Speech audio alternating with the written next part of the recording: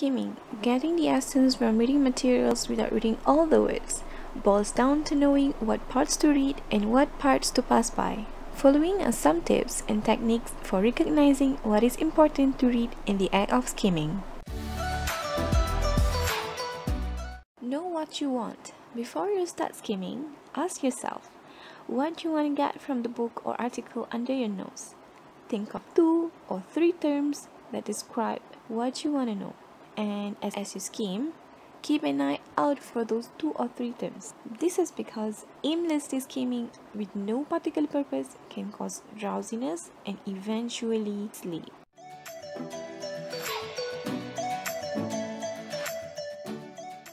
Read vertically as well as horizontally. When skimming, you move your eyes vertically as much as you move your eyes horizontally. In other words, you move your eyes down the page as much as you move them from side to side. Skimming is a bit like running downstairs. Yeah, you should take one step at a time, and running downstairs is reckless, but you also get there faster by running. Every article, book and web page is written to make a point of some kind, and if you can detect the author's strategies for making his point, you can separate the important from the unimportant material in the course of your reading. You can focus on the original, meaningful materials and skip over the material that just supports the author's argument without advancing it. Detecting the author's strategies requires you to put yourself in his place. Besides noticing the materials on the page, notice how he presents the material. See whether you can recognize how the author places background materials, secondary arguments, and just plain flippery.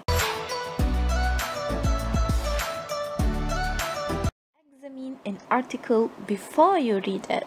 By pre-reading an article before you skim, you can pinpoint the parts of the article that require your undivided attention and the parts that you can skip.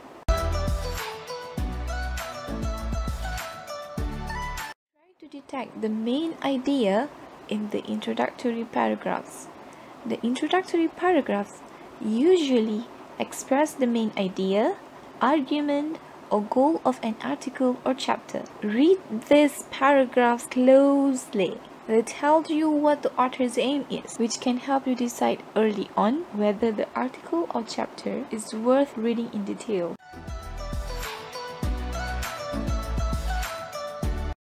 First sentence in each paragraph. The introductory sentence of each paragraph usually describes what follows in the paragraph. When you skim, read the first sentence in each paragraph and then decide whether the rest of paragraph deserves a read. If it doesn't, move on.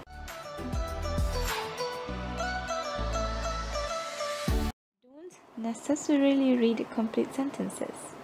When skimming, you don't even have to read complete sentences.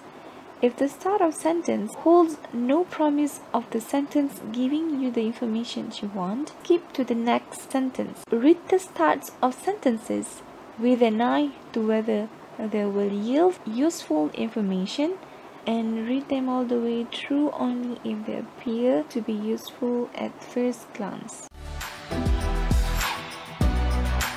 Examples and proofs. Authors often present examples to prove a point, but if you believe the point doesn't need proving, you can skip the examples.